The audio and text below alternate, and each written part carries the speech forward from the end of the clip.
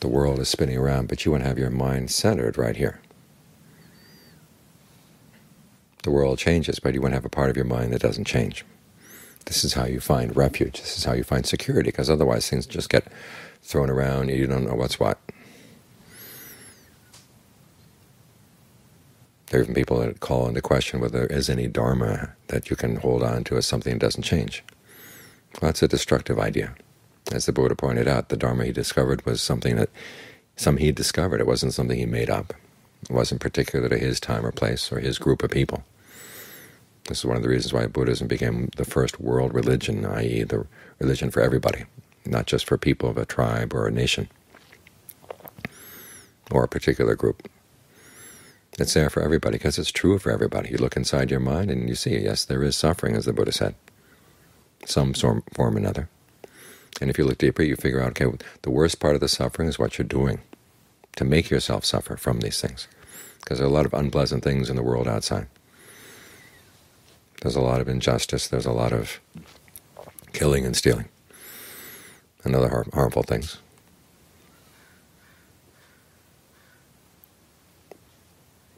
But the reason we suffer from these things is not from the fact that they're bad, but we have a certain way of dealing with them, of relating to them, and that's what makes us suffer.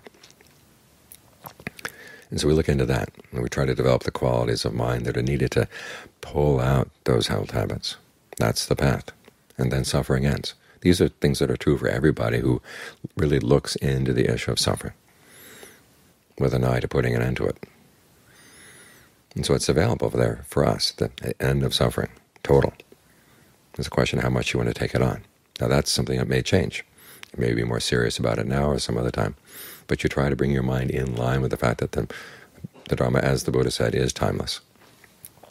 And the more timeless you can make your practice, the closer you're going to get to that timelessness of the true Dharma, something that doesn't change, something that doesn't go up and down with the ups and downs of the world. So at the very least, try to find a still center inside, something to hold on to when things outside change. Because you can't guarantee that the changes will be good or bad, but you can guarantee that if your mind is well-centered, you don't have to suffer as much from those things as you would otherwise.